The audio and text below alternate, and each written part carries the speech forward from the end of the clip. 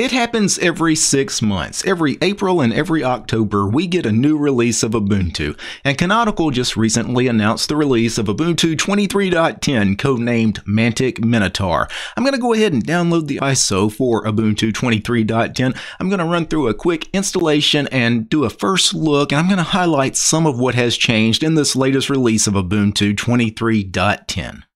So I've created a virtual machine here. I've given this virtual machine 6 gigs of RAM. I've given it 2 threads of my 24-thread Threadripper CPU. One thing to note about Ubuntu 23.10, this is one of the interim releases of Ubuntu, meaning it's not a long-term support release. So the interim releases, you're expected to run for about 6 months, and then 6 months later, when the next release of Ubuntu is released, you move to that release of Ubuntu. So you only get up to 9 months of support with the interim releases, so that's something to be aware of should you choose to install 23.10 on physical hardware. So I'm going to go ahead and boot into the live environment and run through an install. And it boots us into a live environment. The installer automatically launches for us. This is the new Ubuntu installer, their Flutter-based installer that hasn't been around, but for a couple of versions now.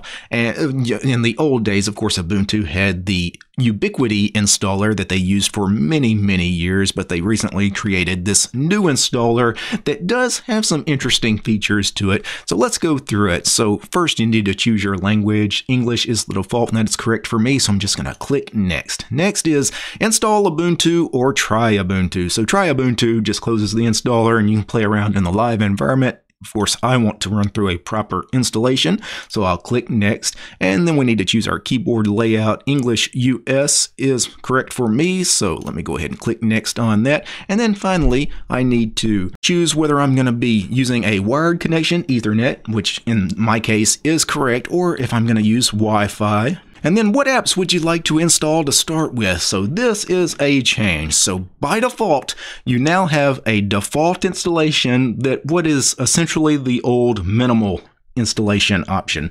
So in previous versions of Ubuntu, you had the standard installation that was a full suite of desktop applications, and then you had a separate minimal installation option, which is a bare bones kind of just a few basic apps, but it didn't come with the Office suite or the audio player, the video player, your photo manager, and all those extra applications. Well, the default option now is actually what was the old minimal option. So if you actually want the full suite of applications, you actually need to go and choose full installation. For me, I'm going to choose the default installation. Then you have other options. Install third-party software for graphics and Wi-Fi. So this is proprietary drivers needed for your graphics card. For example, if you have an NVIDIA card, you really need to tick that on. If you're doing this on a laptop, you also really need to tick this on because chances are your Wi-Fi chip in your laptop needs a proprietary driver in order to work. So unless you have some reason not to turn that on, pretty much everybody should tick this box. The next option, download and install support for additional media formats. So this is proprietary multimedia codecs. Again, pretty much everybody should tick that on just so you have all the needed multimedia codecs for, Blu-ray playback and things like that. And then go ahead and click the Next button. Now we come to the partitioning of our drives. Do we want to erase the disk and just give the entire virtual drive in this virtual machine over to Ubuntu? Yes, that's what I'm going to do. But if you wanted to, you could also choose a manual partitioning option and manually partition the drive yourself. We do have this advanced features option here, and this is new for this version of Ubuntu, is they have added back the experimental ZFS option. So if you wanted to use ZFS for your file system, you can. For me, I'm not going to enable that. I'm just going to go with their default, which is the Extend4 file system, and I'm going to go ahead and click Next. Next, it's showing me the drive that it's going to partition. It's going to partition VDA is the name of the drive. That's the virtual hard drive in this VM. And you can see it's going to create 2 partitions, VDA1 and VDA2. VDA1 is probably going to be a swap. VDA2 is the Extend4 file system, which is mounted to root. So I'm going to go ahead and click the Install button. And while that's installing, it looks like we can pick our time zone. It has correctly chosen the central time zone in the US for me, probably based off of some geolocation. So I'll click Next on that. Then we need to enter our username and password. I'm going to call my user DT. If you want to, you can create a host name for the computer, or one is automatically generated for us. I'm going to change that to Ubuntu-vert for the host name of this computer. And then I want to create a strong and complicated password for my DT user. And then confirm the strong and complicated password. And then require password to log in. That is ticked on by default. I strongly suggest you leave that ticked on by default. You should always have to enter a password to get into a computer, just for privacy reasons. You also have the option to use Active Directory. I don't know anything about Active Directory. I'm not going to tick that on. I think that's a Windows kind of thing or something. I don't know. Really don't know what Active Directory is. Kind of a noob in that proprietary Windows software world. I haven't used Windows in so many years. Next up, we can go ahead and set our default theme. By default, it's a light theme. I prefer a dark theme, so I'm going to choose the dark theme. We can go ahead and choose our accent color. By default, it's the traditional orange accents that Ubuntu uses. I'll leave that as the default for now, and I'll click next, and you can see it's installing the system. Now, this portion of the installer typically takes about 5 to 10 minutes on my system, so I'm going to pause the video. I'm going to go grab me a cup of coffee. I'll be back once Ubuntu 23.10 has finished installing. And the installation finished while I was making my cup of coffee, so that was very quick. Probably took about 5 minutes. I've gone ahead and rebooted the machine to finish the installation. And we come to the login manager. So I'm going to go ahead and click on the DT user. And if I move my head out of the way, we do have the cog wheel down here. If I click on it, you can see we're using the Ubuntu desktop, which is GNOME on Wayland. That is the default for this interim release, Ubuntu 23.10. But you still have Ubuntu on Xorg as an option if you need it. You may need it, especially if you have an NVIDIA card. You may want to choose that option. But Wayland is the default session. Wayland should be fine for me in this VM, so I'm going to go ahead and leave that as the default. Let me go ahead and enter my super secure password. And we log into the GNOME 45 desktop environment. We get our welcome screen here where we can go ahead and connect to various online accounts. So if you have a Google account, an Nextcloud account, or a Microsoft account that you want to go ahead and set up, you can do that. For me, I'm going to skip all of that for purposes of this video, especially in this VM. I don't plan on keeping this VM around. You can see right away we get a pop-up letting us know that there is software updates available for us. So this was just released this morning. That's interesting that there is already an update. That's probably an important update. If it's already being pushed out, that's probably some kind of bug fix that is being pushed right away. I will decline taking that update right now. The next screen here for the welcome app is, do you want to send any kind of telemetry information back to Canonical? So this is information about your computer that helps them, I guess, improve the quality of Ubuntu in future releases. They just want to know a little bit about the people that are running Ubuntu, right? What kind of hardware, what kind of computers you guys are using. For me, I don't mind sending that information to Canonical, so I'll leave that ticked on. If for some reason that you have a problem with that, you can always decline to send that information to them. For me, yeah, I'll send the information. I'm going to click next, and then location services. So do you want to allow apps to determine your geolocation? So some applications want to know exactly where you are in the world, like time zone information, things like that.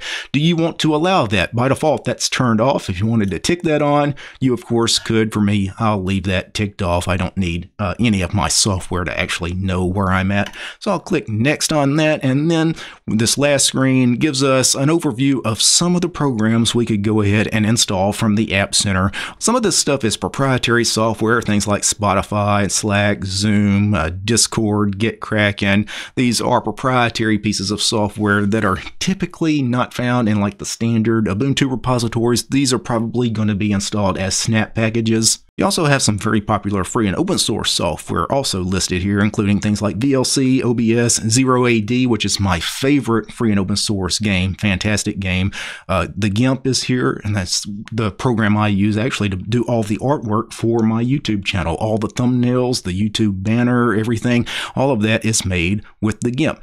Right now, I'm going to go ahead and just click Done. And we've got a desktop icon here. This is the home icon. It's a little bit out of place being in the center of the screen. I'm going to drag it up to the top left. By the way, in the top left here on the panel, GNOME 45 now has this really cool dynamic workspace indicator. What this is, it tells you which workspace you're on. You can see because the one area of the indicator is colored white and it's a little bigger. Right now we're on the first workspace, but I believe if I scroll with my mouse wheel, yeah, I can scroll to the second workspace or scroll back, and of course there will be keyboard shortcuts for that as well. I believe the keyboard shortcuts are Control Alt and the arrow key, so if I do Control Alt and then right, I can go to the second workspace. Control Alt left would go back to the first workspace. One other interesting addition to the GNOME 45 desktop here in Ubuntu is the quick settings menu, which is this basically your sys-tray application that has it's seen a little bit of development. It really looks sharp, right? This is a very attractive quick settings menu is what they call it. And if you type Super S on the keyboard, you can quickly bring that up because this may be something that you need to access all the time because it does have sliders, for example, for volume. It may have other information as well. They did mention that if you had a keyboard that had the ability to be backlit on the keyboard, that you would see that in this menu. So depending on what kind of hardware you're running, you may have different things in this quick settings menu. Now, because I chose the default installation, which is really a minimal installation of Ubuntu, if I want to search for some applications, there's really not much installed out of the box. So with the default installation, the minimal installation, really all you get, you have an image viewer, you have the text editor, you have a calculator. Other than that, in the utility subcategory here, you have the disk tool, you have the document viewer, PDF viewer, right? And really not much else. A lot of the other stuff is really like system preference, system settings kind of tools. Of course, you have the software center as well. And of course, the terminal emulator, which is of course the GNOME terminal. Let me go ahead and make the GNOME terminal full screen. I'm going to go ahead and zoom in. So let's go ahead and get a few things out of the way. If I do a uname-r, the kernel version is 6.5.0-9 generic. So very recent kernel here in the latest Ubuntu. If I did a where is Pipewire, Pipewire is the default audio server. If you're wondering how many applications are installed on this very minimal version of Ubuntu, let's do an apt list space -- installed, which gives us a list line by line of every application, every program that is installed via the apt package manager. If I up arrow and pipe all of that into wc space -l to get a line count,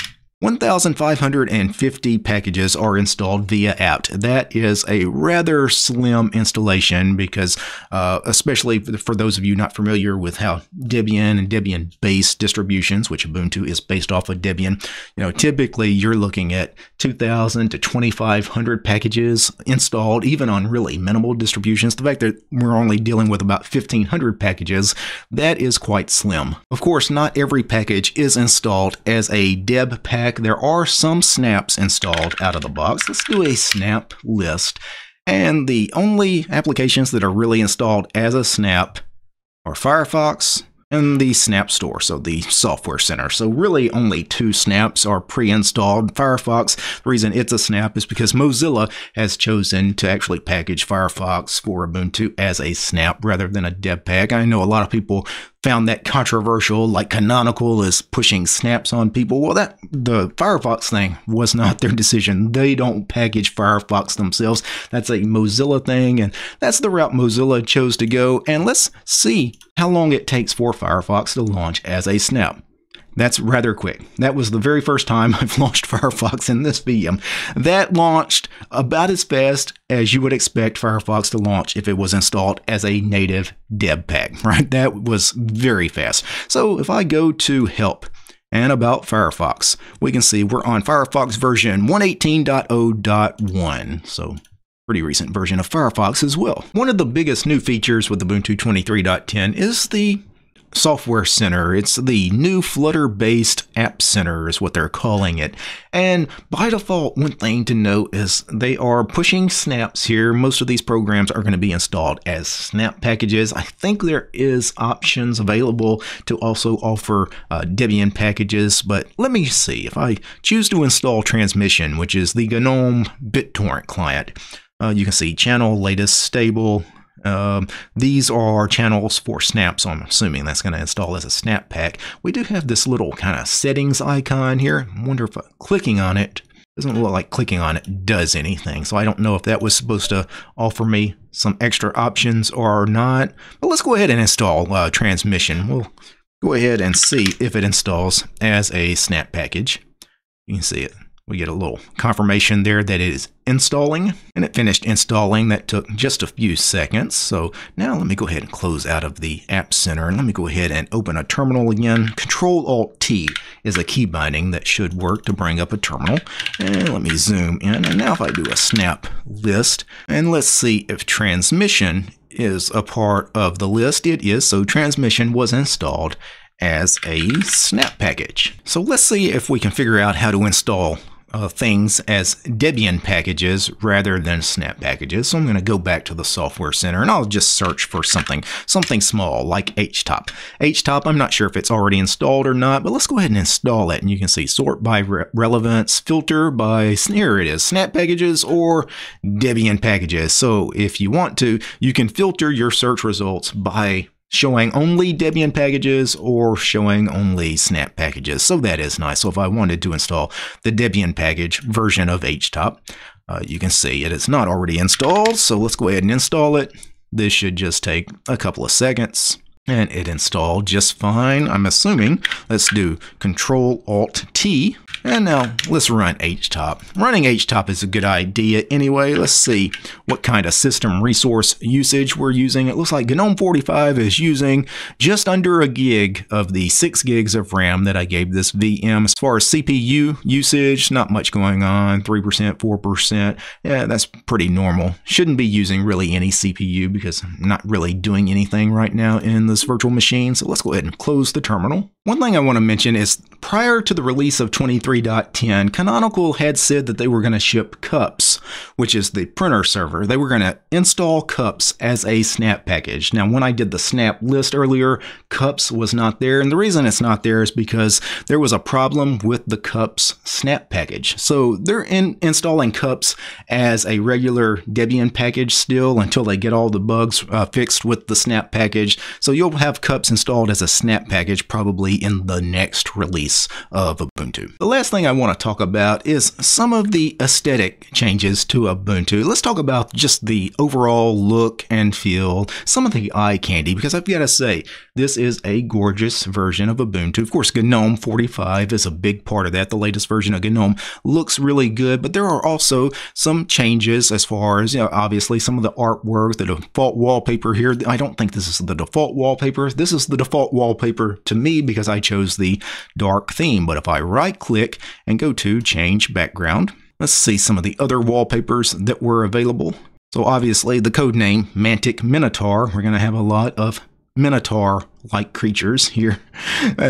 Here's one that could be interesting. Let me switch to a different workspace to see that. What is that, pixel art? That's interesting there. I'm not sure I like that.